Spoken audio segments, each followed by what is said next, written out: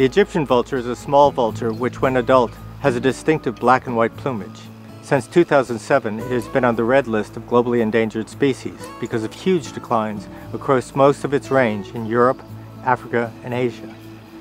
Within the last 40 years, it has declined by over 50% in Europe and by 80% in the Balkans. There are a variety of human-related and natural causes for the decline, including hunting, persecution, and electrocution, and collision with power infrastructure. And like other vultures, inadvertent poisoning by veterinary drugs like diclofenac. Egyptian vultures also suffer from the lack of food in some areas, and some birds reared in Eastern Europe drown while making the sea crossing from Africa to Europe.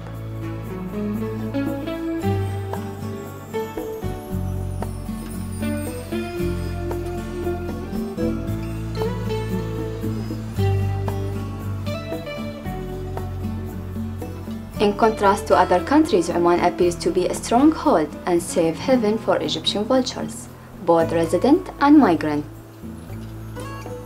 Although more detail is needed, work supported by the Environment Society of Oman shows large, nearly fourfold increases in the number of breeding pairs on Masira Island in recent times, ranking it as the second densest population of breeding Egyptian vulture in the world.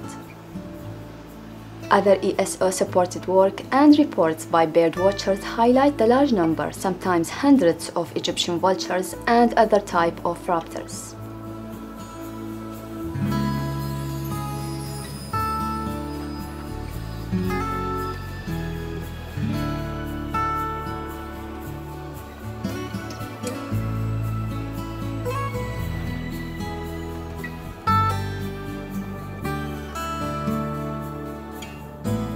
Unfortunately, the old practice of waste management in Oman involved the disposal and burning of waste in the traditional dump sites.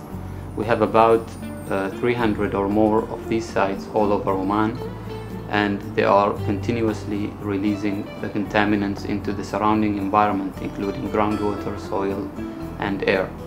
BIA was established to change this practice and shut down all of those sites and replace them with 12 regional landfills.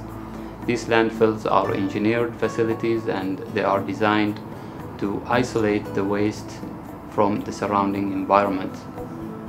This will, of course, stop all the contaminants from being released, and this will protect the environment and human health for a better Omani life.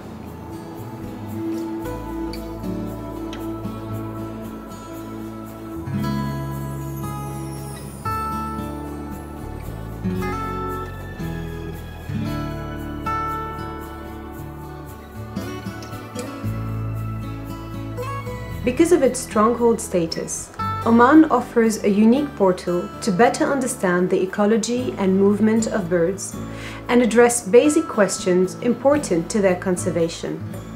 Do vultures seen in Oman move to other parts of the Middle East? How far do they travel to feeding sites in Oman? The best way to answer such questions is through satellite tracking. We have made a start on this by tracking 2 young vultures captured in Al-Multaqa landfill in January 2015.